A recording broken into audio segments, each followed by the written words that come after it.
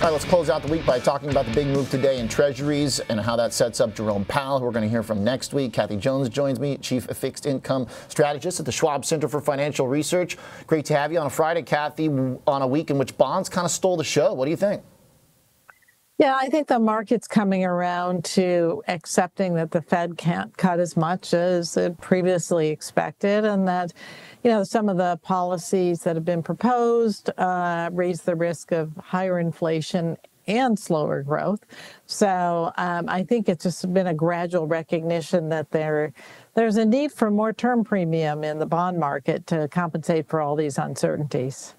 When you look at the driving force behind it, it looks like we bottomed out in the yield last Friday around employment. So how does that factor into the analysis? Yeah, the employment numbers were pretty decent, and I don't think that was a big market. It was sort of a relief, like, okay, it wasn't anything other than what we pretty much expected, therefore the market had a chance to rally. And then this week, I suppose what we're looking at is more focus on the Fed, more focus on going forward.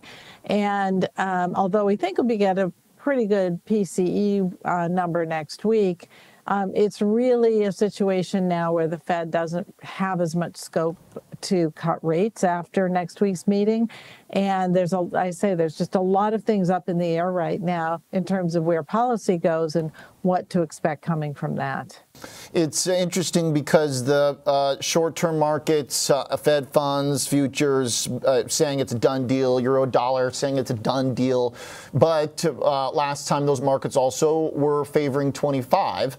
Not last time, but the first time they were favoring 25 and Powell went 50. So we know that he's like not a robot tied to these things. Does the action on the long end of the curve suggest that maybe that number is not a true 97%?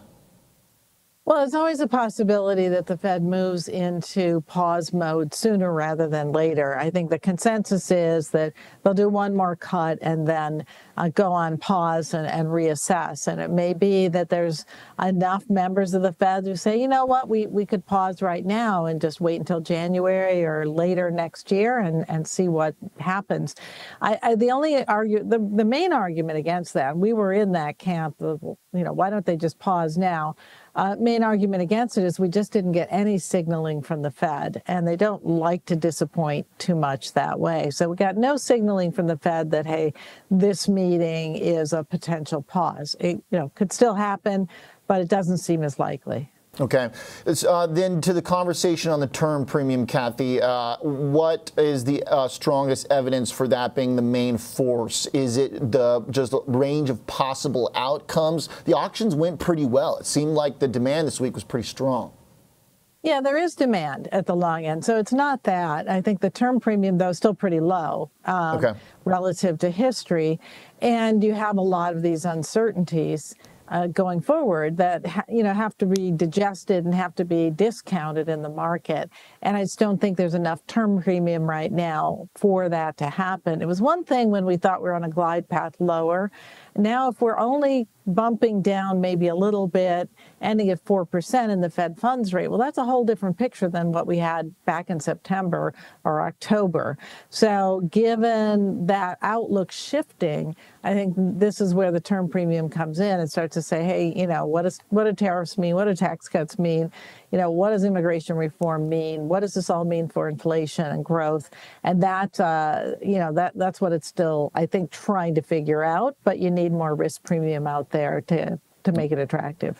That's a good point that just historically it beckons for a more term premium to get somewhere normal. Thanks a lot, Kathy. Good chat.